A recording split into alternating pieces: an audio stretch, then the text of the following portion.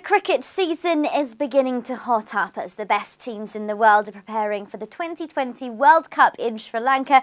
So let's take a look at the latest betting. Australia's resurgence in the shorter form of the game has seen the side installed as the joint favourites after being backed in from 9-2 to 4-1. Michael Clark's side have joined India at the top of the online sports betting after MS Dhoni's side drifted out to 4-1 from 7-2. Other sides on the drift in the sports betting include defending champions England, who are now on offer at 11-2, South Africa and Sri Lanka.